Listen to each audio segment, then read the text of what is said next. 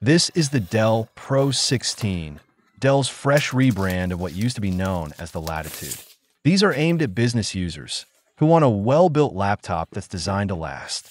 Is it really any good, or is it just a typical rebranding for the sake of it? Let's find out.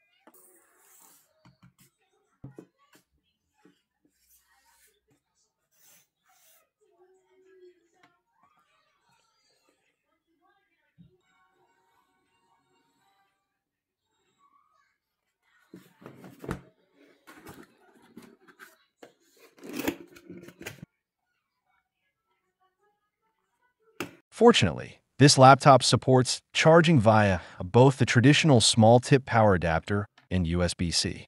However, the downside of USB-C charging is that it uses the laptop's only Thunderbolt 4 port. So, while charging through USB-C, you can't take advantage of the ultra-fast 40 gigabits per second Thunderbolt speeds. The adjacent USB-C port is a downgraded USB 3.2, but still supports DisplayPort Alt mode. By combining this port with the HDMI output and the Thunderbolt port, we were able to set up a triple display configuration, all running at a high refresh rate of 120 Hz. There's not much going on the other side, just two USB ports rated at 5 gigabits per second and a standard gigabit Ethernet port. One thing we really appreciated was Dell's decision to move away from the wider aspect ratio in favor of a taller one. Take a look at this side-by-side comparison. Even though the overall size increased by less than half an inch, the display feels noticeably larger and is significantly better for reading and productivity. The display is anti-glare. The laptop does an excellent job of minimizing reflections. As you can see, we have two bright lights shining less than 2 feet above it. The viewing angles are really good as well. Here, have a look for yourself.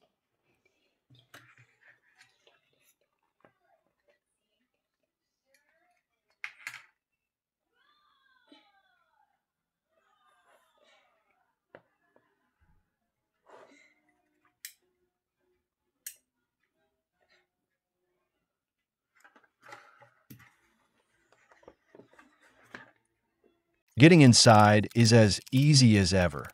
You only need a small Phillips head screwdriver. To prevent scratching, we used a suction cup and a prying tool.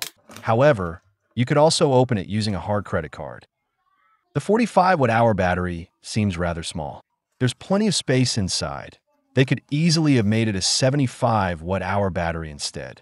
There's only one SSD slot this year, unlike last year's Latitude 5550, which had two. We're putting together a full comparison video, so stay tuned. You're limited to the 2230 form factor, which restricts your options. Larger capacity memory in 2230 size can be expensive, and as far as we're aware, SSDs with DRAM aren't available in this size. DRAM makes a huge difference in speed while transferring large volume of data. While they gave Wi-Fi 7 a miss for Wi-Fi 6E, having user-replaceable Wi-Fi card means you can easily install an Intel B200 card and get Wi-Fi 7 yourself.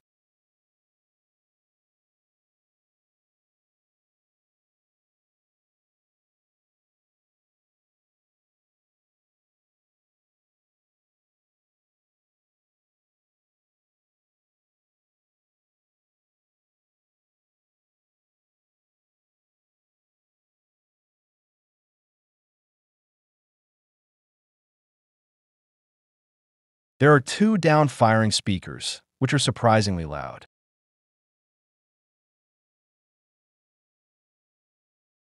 The fan itself is slightly smaller than last year's, and we noticed it tends to spin up more often under load. The RAM speed remains the same as last year at 6,500 megatransfers per second. Since the modules are still user-replaceable, you can easily upgrade them yourself.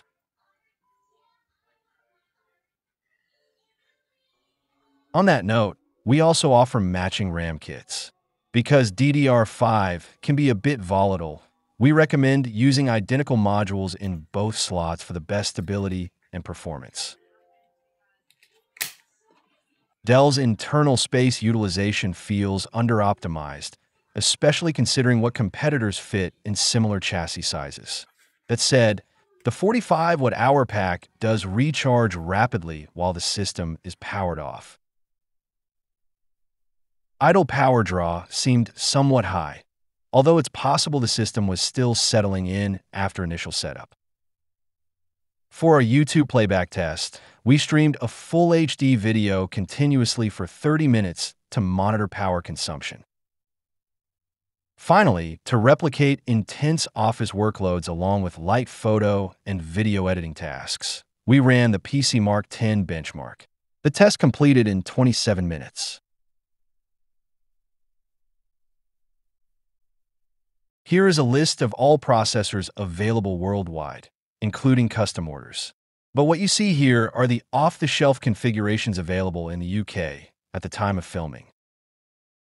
The Core 5 versions are highlighted in blue, and the Core Ultra 5 versions are highlighted in green. The key difference between the two categories is that the Core 5 series does not include ultra-low power efficiency cores or built-in AI capability, both of which are features of the Core Ultra 5 series. Since this is a productivity-focused laptop, we ran the PC Mark X benchmark, which measures performance in everyday office tasks, light photo editing, and some video rendering. We then compared it against the most logical competitor, the Dell Latitude 5550 from the previous year, and the results were surprising. As you can see, it fell behind across the board. Some might argue that the Dell uses an i7 processor in the Latitude, but it's also 2 generations older. But to be honest, we expected a bit more. Just out of curiosity, we also wanted to see what kind of mini PC this could keep up with. So we tested it against a Lenovo M70Q powered by a 12th generation Intel processor. And again, the results were underwhelming. It was another loss across the board. So, I suppose this won't be replacing your desktop PC just yet. We ran Cinebench tests for those CPU-intensive tasks, and it was pretty close to the same Latitude 5550 also. So to summarize, aesthetically, this is a good upgrade. Performance-wise, not so much. If you like this video, please like, subscribe, and share.